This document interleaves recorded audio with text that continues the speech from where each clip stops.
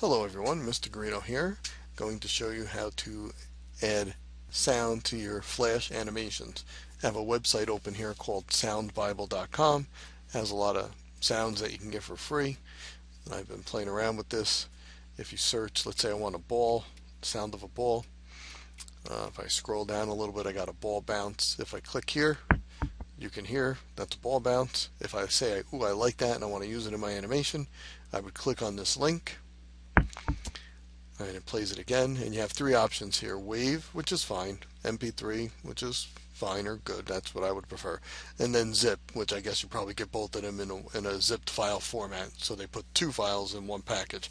I've never even tried the zip one because I just want the MP3, and I'm not going to just click on it, because if I click on it, my browser's going to download it to wherever the default location is, and I don't want that. I want to save it to the folder with my Flash animation. So I'm going to right click and choose Save Link As, and you can see it's got this sound file name right here, ball bounce pop-up pixels yada yada .mp3. I'm not going to save it to my downloads, the default location. I'm going to navigate to or you would navigate to your Z drive, go find your folder with your Flash animations, save it in there. If you don't like any sounds you find here, you can go to this website, freesound.org. They have a lot more, but although the stuff is free, they require you to register. So you would have to actually register here, put in an email address, they send you an email, you click on the activation link. Once it's activated, you can sign in with whatever username and password you chose. You can do that if you like, or you can just use mine. So the ones I set up for this project, and it should work. Everyone should be able to sign in at the same time. If we get bumped out, then I guess if you really want a sound from here, you're going to have to register. But I think this should work. So it's HHS Mr. G, makes sense. And then the password, something we can all remember, Weber, as in our principal's name, and then a telephone extension, 1515. So WEBER 1515, all lowercase, no spaces in between. Click login, and then you'll be able to download stuff. So again, if I just type in ball over here, they have a lot more sound files. So let's say I want this pull strike sound. Notice it's 1 second long, might be a little bit more or less, but around 1 second. This one's actually 1 minute and 14 seconds. Okay, so if you're looking for just little short sounds like a golf ball, 4 seconds, it probably has well, let's listen to it. Well, I guess it's a golf ball that fell. That's pretty cool. You might want that. Or maybe just want the pull strike. So you can preview it. You can preview it with the play button. Soccer ball hit ground. Let's try that. Alright, that's pretty cool. So if you want it, you click on the link here. It brings you to another page where there's a download button. And just like before, and of course it shows you the fuller waveform and the exact time, 1.262 seconds. Don't just left click, right click, save link as, save target as, whatever browser you're using, and the file name is going to be this. Now this website doesn't seem to give you MP3s. It's all in the WAV format. So the WAV format's fine too, just take that. So save it to your folder with your Flash animations, and then you'll be able to go to the next step. So let me close out this browser. And the next step would be adding them to your Flash animation. So right now in my library, I don't have any sounds. Okay, so I'm going to import them. So I go to File, Import, and right now it 2 stages grayed out because I have stuff here, and it doesn't want to put a sound on the same layer as that other stuff. That's at least what I think why it's grayed out. But I hate importing to the stage anyway, because half the time I forget to look at what layer I have selected, and then when I import goes into the library and automatically gets put on the stage, and usually it's on the wrong layer. So to save myself the headache, I always just do File, Import to Library. Once I got the stuff in there, then I think about where I want to put it. So I want a soccer kick, and actually on that website didn't have a soccer heading sound, but the one that's a stomp kind of sounded like a dull thud, and that's what I wanted, so I chose that one. So I say open, and then they appear in my library. Sounds you want to put on separate layers, so I'm going to make 2 new layers, 1, 2. They don't have to be on the top, but I'm just going to put them up there for convenience sake. So there are 2 blank layers. One layer I'm going to call kick, the other layer I'm going to call head,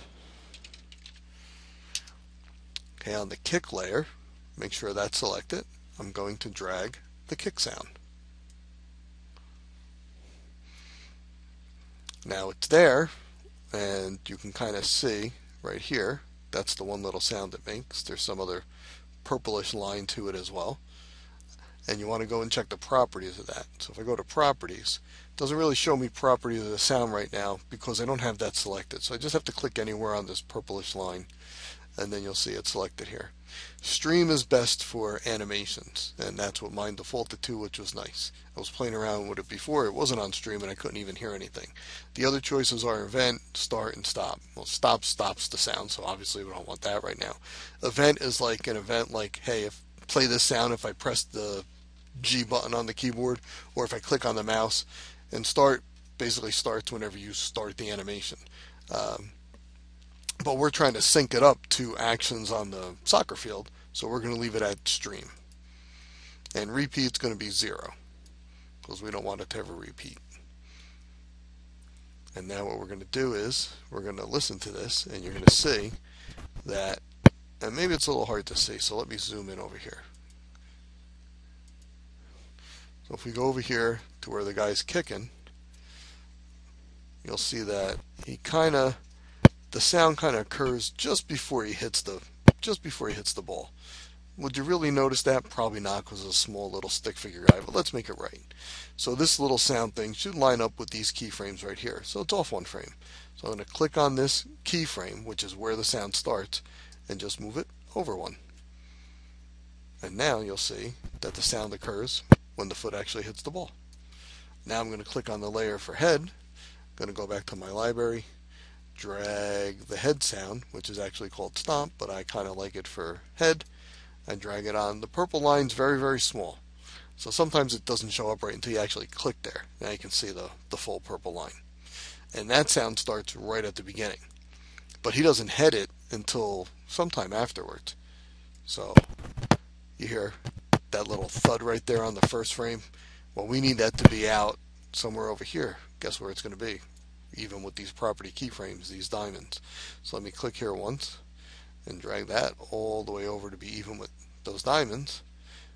And now what we're going to hear is a kick and then a thud of a head right when he heads the ball. Oh, right there. Beautiful. Okay, so that's how you add sound to your animations and link it up.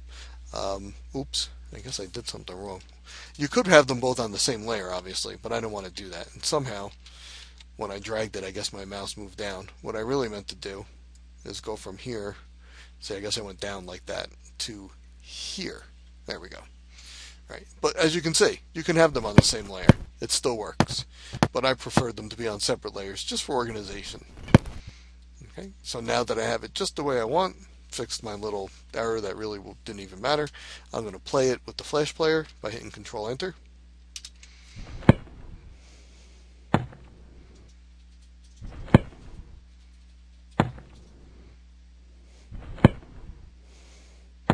I hope you like it. I think it's awesome.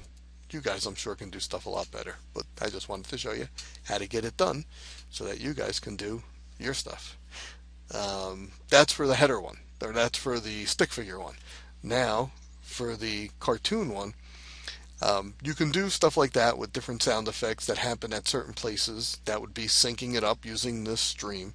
Or maybe, for the cartoon one, you just want to have some song playing in the background. So I went and got the Roadrunner theme song. So let me import that to my library.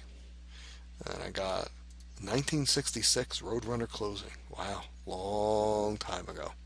I don't even know if you guys know the Roadrunner. And I don't even know why I picked that, but I did. Okay, so here's a new layer. I'm going to call it Song. I mean, you don't even have to call it anything, but I just thought I would.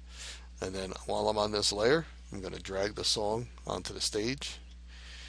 And so you can see it's a, it's a song. It's 2-3 minutes long. This animation, if you notice, we're at 24 frames per second. And doing some quick math, it just happened to work out this way. 120 divided by 24 is 5. 5 times 20 is 100, and 5 times 4 is 20, 120. So this is a 5-second long animation. It's going to take 5 seconds to play 120 frames at 24 frames per second. Cool beans. Okay, the song is a whole lot longer than 5 seconds, obviously. So if I go to Properties, click back on this layer where the song is, you'll see it's set up to stream. Well, that's what I told you to use before when syncing animations. Let's see what it does here. So I'm going to put that to 0 so it doesn't repeat, and we're going to play this.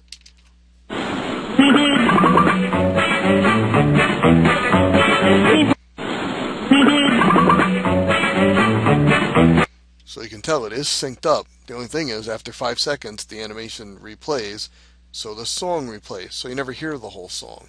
And that's not really what I wanted. I wanted the animation to play over and over again and the song to continue. So let's change that to event, which often is the default. That's why it's at the top. Watch what happens now.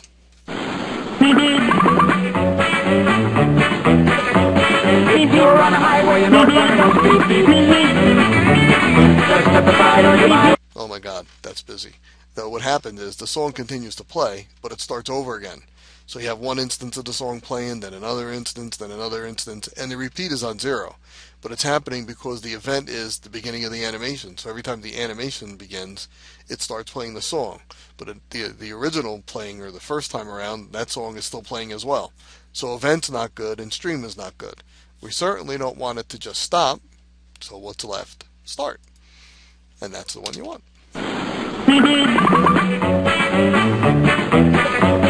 If you're on a highway and not running on speed, just step aside or you might end up in a heap. So you can see that the song just continues to play while the animation plays over and over again.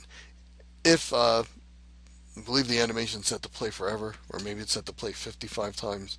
I don't really know. That's the current frame. I don't really remember. Pretty sure I got the loop on here for it to play indefinitely or forever.